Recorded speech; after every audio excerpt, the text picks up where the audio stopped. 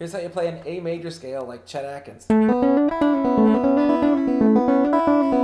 use your fingers in your open string. So you're going to start off on the D string, and you're going to fret the A, then you're going to go to the open B, and then you're going to go to your middle finger, which is on the third of A, which is C sharp, and then you're going to do a hammer on to the D, the fourth, and then you're going to pop your open E string. Okay? And you can do it in reverse if you want.